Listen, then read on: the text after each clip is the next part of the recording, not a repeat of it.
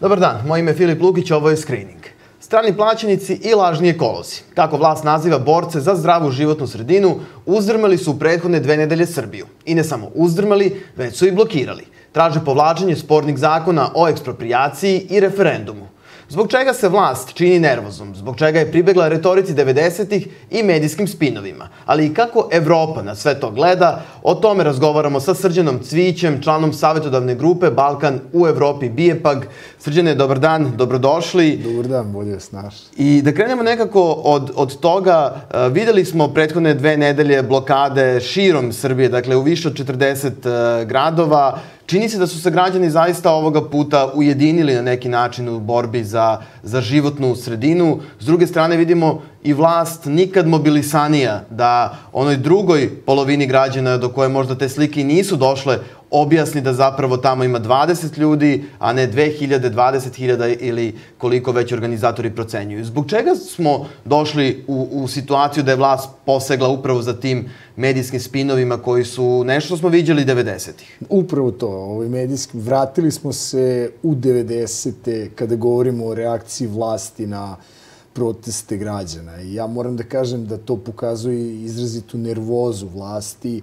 Ja mislim da je ona proizvod činjenice da konačno imamo ujedinjeni front opozicionih partija, građanskih pokreta koji su se okupili oko ideje zaštite životne sredine i ekološke pravde, ja bih rekao. Zato što kada govorimo o proizvodnji litijuma u Srbiji, taj litijum će koristiti možda za neki ekološki napredak u ostatku sveta, jer će se od njega praviti baterije za električna vozila i razne druge stvari, i to će doprineti manjem zagađenju vazduha, ali ne u Srbiji gde ta eksploatacija litijuma preti ekološkom katastrofom u čitavom zapadnom delu naše zemlje. Tako da ja mislim da govorimo i o jednoj vrsti ekološke pravde i nadam se da će taj vapaj građana odavde biti saslušan u Briselu i ostalim predstavnicama Evropske unije. I čuli smo iz Brisela upravo od podparolke Evropske komisije kada su je novinari pitali kakav je stav Evropske komisije o otvaranju rudnika litijuma i projektu Rio Tinto, ali i ekološkim protestima. Ona je rekla da smatra da je rudnik litijuma ekonomska razvojna šansa za Srbiju. Je li vas iznenadila takva reakcija Evropske komisije? Pa, jeste i nije, kako da vam kažem. To je bila jedna opšta konferencija za štampu, verovatno glasnogovornica Generalnog direktorata za proširenje nije očekivala takvo pitanje i ona je odgovorila kako je mogla da odgovori na to pitanje, jer ne može se Evropska komisija protiviti odlukama vlade zemlje kandidata sa kojim ona opšti i pregovara. U tom smislu ona jeste dodala da, naravno, svaki projekat takve vrste, ja sad parafraziram, treba da poštuje najviše ekološke standarde Evropske unije. Ja bih možda lično počeo od te rečenice, a završio sa onom drugom, ali eto, to je tako se desilo. Ne mislim da treba puno zaključaka izvlačiti iz toga, kao što vidim da se ovde čini često. Ali zato što čini se, Evropska komisija je stala na neki način na stranu onoga što vlast govori. Vlast govori da je upravo litijum razvojna šansa Srbije, da je to rudnik o kom se govori više od 18 godina, da je to budućnost. Eto, možda naftu nismo imali, ali litijum imamo, pa govore možda možemo da budemo i novi Arapski Emirati i tako dalje, što se tiče ekonomije i razvoja. I čini se da je Evropska komisija takvom izjavom zapravo stala na stranu onoga što govori vlast, rekavši da zapravo ljudi koji protestuju možda onda i nisu u pravu.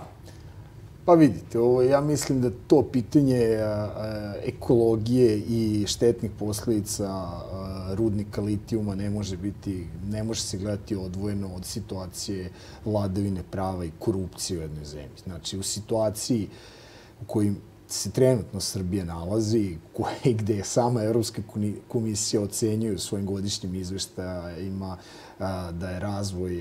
da je situacija kada je reč o vladavini prava negativna, Možda ćemo izgledati kao Saudijska Arabija, ali tako što će taj Jadar i Rađevina postati pustinja, a ne zato što ćemo vidjeti neki ekološki napred. U sadašnjoj situaciji gde sudovi nisu nezavisni, gde imamo izuzetno potkupljivu državnu administraciju, sudove i da ne nabrajem dalje, ne može se očekivati da će vlasti uspeti da nateraju bilo kog stranog investitora, i tu ne govorimo samo o Rio Tintu, govorimo i o kineskim investicijama, da poštuje ekološke standarde koji naši zakoni propisuju. Znači, u tome je suština. Te dve stvari se ne mogu gledati odvojeno.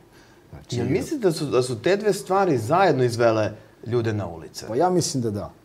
Ja mislim da da. I ne samo to, vidite, ako vidite prva subota, imali smo daleko manji broj ljudi nego drugi subote. Ljudi su besni na vlast, ali su istovremeno i apatični, i mislim da je ova prošla subota pokazala da kada imate ujedinjeni građansko-opozicioni front, da to mobiliše ljude. Ono što im smeta, što imaju osjećaj ponekad da ih niko ne predstavlja, da taj njihov opravdani bes niko ne može da kanališe u toj nekoj političkoj utakmici. Mislim da se to sada menja. I šta posle? Dakle, šta nakon jedne, dve, tri, četiri subote, blokade puteva po čitavoj Srbiji? Šta je sledeći korak? Videli smo i neke razmirice unutar organizatora tih protesta, da li zahteve treba širiti ili oni treba da ostanu na povlačenju ova dva sporna zakona. Dakle, šta je sledeći korak? Pa, postoji taj rizik da ako protesti dugo traju, da će se oni rasuti, i to se desilo 2017. 2018. 2019. I dobro, da ne pominjem sad kratkotrajne proteste u julu 2020. Oni se jesu razvodnili, ali ono što je tada nedostajala je ta ideja koja ujedinjuje ljude, znači, i konkretni zahtevi, ostvarivi konkretni zahtevi, kao što su ovi sada. Ja mislim, dodavanje zahteva, pokazalo se, bilo je tu nekih nesuglasica, ali je ubrzo ta priča zatvorena, ja bih rekao. Tako da sad imamo to što imamo. Imamo i takođe taj moment da su izbori blizu i naravno vlastima ne odgovara da se protesti nastave, tako da je moguće da će se u nekom smislu odgovoriti na te zahteve.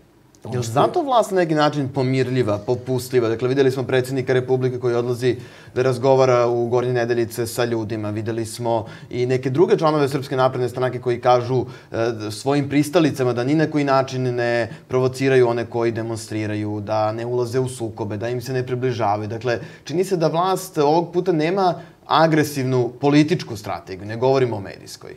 Pa, imali smo tu promenu od jedne subote do druge subote, međutim, kao što ste videli, opet bili su brojni napadi huligana svugde gde, u službi vlasti, naravno, svugde gde demonstracije nisu bile brojne.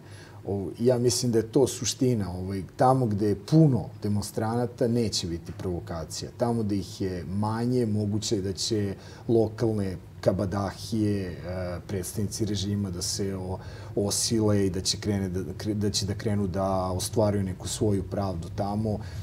Ja mislim, da odgovorim direktno na vaše pitanje, mislim da je to neko pritiskanje kočnice, direktna posledica istraživanja javnih mnjenja koje vlast očigledno posjeduje i koja, pretpostavljam, nisu pozitivna kada je reč o njihovim izbornim rezultatima. Tako da mislim da možemo da očekujemo određeni zastoj u tim nekim investicionim planovima do izbora.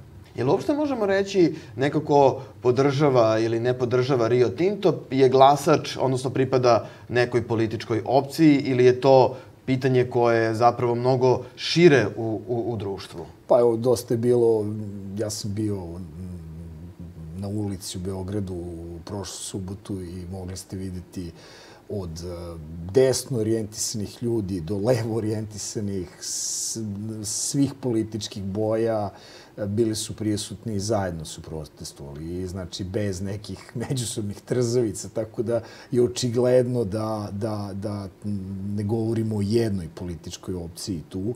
To je ideja koja je ujedinila sve i upravo je to njena snaga, ja bih rekao. Je li ovo šansa opozicije da uzme deo birača Srpske napredne stranke ili da zapravo animira samo one koji su do sada možda bili kod kuće kada su na dan izbora? Po mom mišljenju ovo drugo. Znači da animira apstinente. Mogao sam vidjeti, na primjer, ljude koje nisam video da protestuju moje generacije od 96. 7.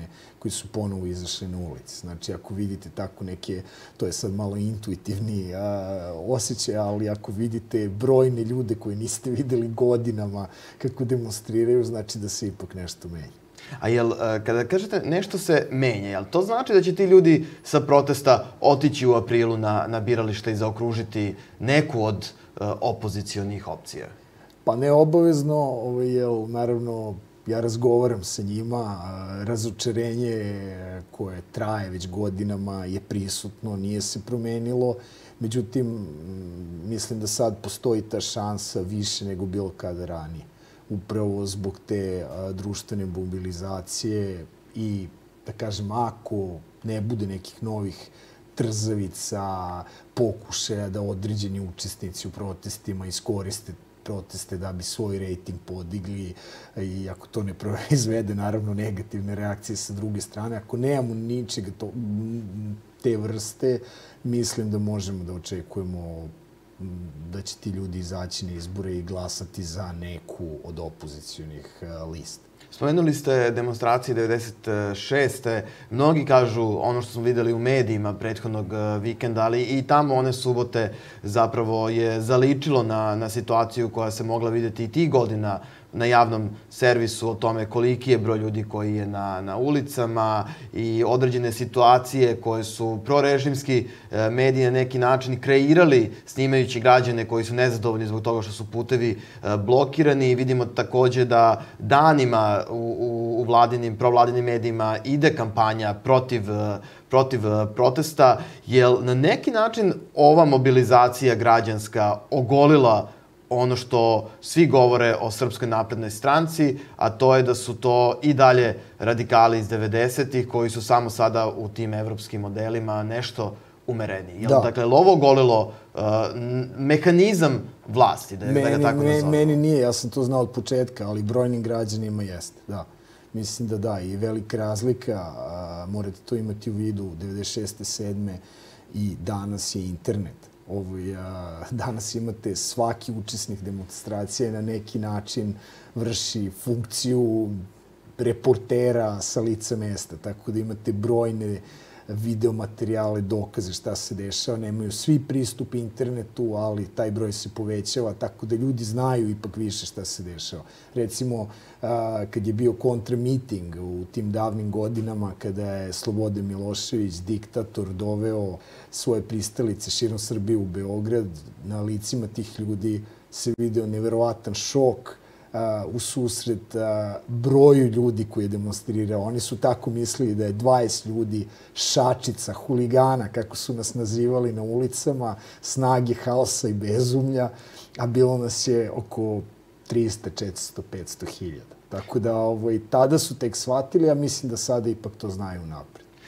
Čujemo i retoriku od domaćim izdajnicima, o stranim plaćenicima, o tome odakle se finansiraju nevladine organizacije i drugi pokreti koji zapravo organizuju kako ga oni nazivaju, ekološki ustanak. Zbog čega vlada ide stalno na tu teoriju o stranim plaćenicima, kada znamo da i vlada je prva koja funkcioniše i dobija sredstva iz stranih fondova, vrlo često čak i od istih organizacija od kojih novac dobijaju i ove organizacije civilnog sektora, ali i ekološki pokreti. Pa ja mislim da to je neki, to je u tom nekom, kao što ste vi rekli, radikalskom DNK.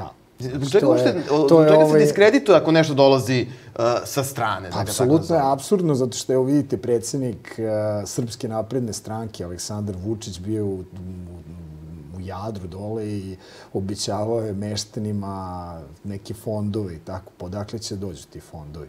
Većina tih fondova poljoprivrednik dolazi iz Evropske unije i to prolazi kroz vladu Republike Srbije, ministarstva i tako se finansiraju projekti u toj oblasti. Znači, delom ne, ali većinom da, tako da, eto, ti fondovi će biti strani. Koji će naša vlada raspodeljivati ljudima, predstavljajući ih kao naše. Tako da, to je isto čitav apsurd situacije, to je neka manipulacija, ne znam uopšte da li to koristi moguće da generiše neku podršku na desnici, to je baznu podršku vladajuće partije, ali mislim da i njima ne pomaže da privuku apstinente. Znači, ja mislim da je to pogrešna strategija. Pročitao sam negde prethodnih dana da je Srbija zapravo izlaskom na ulice i da su građani Srbije konačno pokazali da pripadaju Evropi i da su konačno u istim na neki način problemima u kojima je i Evropa. Jel može da se povuče takva paralela između ekoloških protesta koje vidimo u Srbiji i ekoloških protesta koje smo prethodnih godina, do duše, viđali u mnogim gradovima u Evropi? Naravno da može, da. Ja mislim da da. To je isti pokret? To je isti pokret, s tim što ovde na početku razgovora govorili smo o ekološkoj pravdi, s tim što ovde imamo tu dimenziju takođe. I zato su i zahtevi ovde nekako konkretniji i bliži lokalnoj situaciji. Govorimo o jednom rudniku, govorimo o posledicama koje će ta eksploatacija imati. Ovaj širi pokret u Evropi je bio globalni, ali da, ja mislim da je reč o istom pokretu i takođe ne može se reći, ja sam bio na sličnim demonstracijama u Briselu, ne može se reći da ste tamo imali samo zelene partije. Imali ste ljude različitih političkih provenijencija i apsolutno mnogo mladih ljudi, dece koje protestuju. Tako da, da. Nakon dobijanja nove vlade, potpisivanja koalicijnog sporazuma, semafor koalicija preuzima vlast. Gde je sada tu Nemačka? Kakav će biti odnos Nemačke prema Srbiji, prema regionu? Videli smo da je Zapadni Balkan i u koalicijonom sporazumu nove nemačke vlade, ali kakav će biti stav? Pa vidite, već taj sam koalicijni sporazum je vrlo hrabrujući. Ja mislim da sada sledeći korak treba da bude njegova materializacija. Znači, kako će da dođe do otvaranja pregovora, to su neki kratkoročni ciljevi sa Severnom Makedonijom i Albanijom, da se uvede konačno, posle niza godina, vizna liberalizacija sa Kosovom i da se konačno građani koji tamo žive oslobode i da mogu kao i svi mi ostali da putuju u Evropsku uniju, ali takođe i da će doći do, da kažem, konkretnih pristupa šta da se radi ovde u regionu dok ne dođe jednog dana na dnevni red članstvo prvih zemalja kandidata. Ali mnogi kažu zeleni socijaldemokrate bit će mnogo oprezniji i kritičniji prema stanju u oblasti vladavine prava, slobode medije u Srbiji, pa evo, verovatno i kada je u pitanju zelena agenda i ekološka pitanja koja postaju sve aktuelnija. Pa jeste, mislim da to stoji za očekivati, da ćemo da čujemo kritičnije reči i da će biti mnogo manje gledanja kroz prste. To znači da ne može da nam se ponovi David McAllister, da ne može da nam se ponovi pozitivna prezentacija izveštaja o napretku koju smo imali ove godine, ili Nemačka neće imati baš toliki uticaj? Pa, nažalost, izveštaje predstavljaju zvaničnici Evropske komisije, tako da tu moramo malo da sačekamo, ali ali mislite da Oliver Varhelyi može, kada zna da na čelu jedne najjačih evropskih država je semafor koalicija koja je kritična prema stanju u oblasti vladavine prava i slobode medija, dođe u Beograd i da kaže sve u tim oblastima je dobro, Srbija ostvaruje napredak? Ne znam, živi bili pa videli, nisam siguran.